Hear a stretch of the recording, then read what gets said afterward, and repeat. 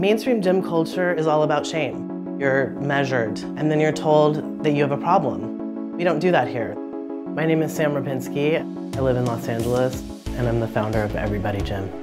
Everybody Gym is unlike any other gym. It's a radically inclusive space that welcomes people of all backgrounds, abilities, and body types. We have the only gender-neutral locker room in the country. No one has to make an awkward choice about where they're supposed to go. I think community is so important when you're trying to get in touch with your own body. I'm transgender, and my experience with gym culture has really informed this entire project.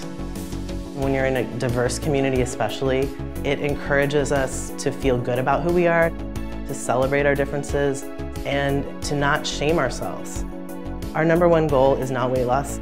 It's for people to feel good in their own bodies, that they're worthy just as they are.